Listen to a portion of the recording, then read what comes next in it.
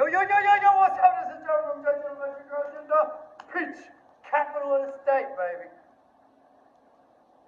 All right, boys and girls, we're going to talk about this,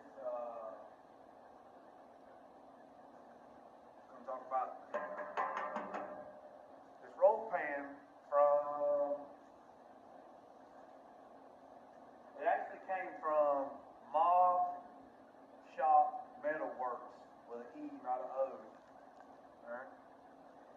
But I ordered it through Jason Venatti from Venatti Fabrications. So the client ordered it with the tag, which is great because it's nice. So the problem, there's not a problem.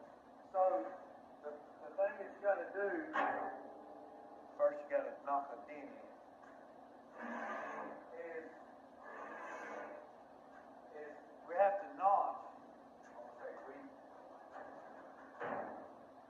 we're going to have to notch. Let me put this thing right here. Show you. We're going to have to notch this rail system on the bed.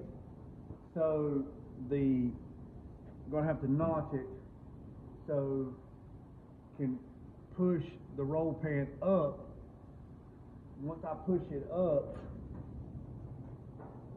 the body line right there, the body line on the roll pan will have to match the body line on the bedside.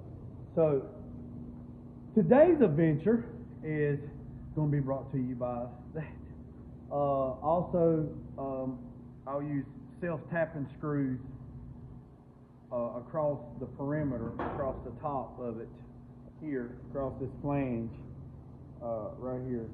I'm going to evenly space it out, measure it out, pop some holes in it, and then I'm going to drill into this to hold it to make sure. Then I'm going to check on the gaps here. My GoPro's charging, fellas. I got a new GoPro a while back. Thought it walked off, but it didn't. Found it. And going to have to get it charged up so I can do a little better on this. But once I do that, then I can figure out, can't come up too high because you got the tailgate. So I'm going to have to put the tailgate back on the truck and go from there. But I'm pretty confident once I line up the body line on the roll pan, it's going to be fine because you got that pocket. You got this pocket right here for where the tailgate sets into. So that's what I got going on today. It's about 67 degrees here in the shop.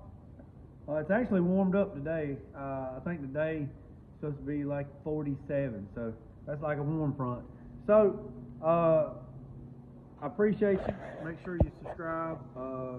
Trying to do a little bit more content for you guys. Like I said, we're going to install this on there. The bed, that's a brand new bed from Automail Direct. It's been bed lined on the bottom and inside. All the body work's been done. It was painted black, and since you got to do this welding here on the sides, just buzzed it down, and it's talking about some kind of stripes. So probably figure out what kind of stripes he wants on it. I'm hoping no stripes, but it is what it is. And then I can spot paint that in the corner, and then I can just re-clear the whole thing and be done with it instead of trying to burn the clear in, because I'm not a real big fan of burning clear in. But I know in collision work, you burn it in, you send it on its way, and you're good to go.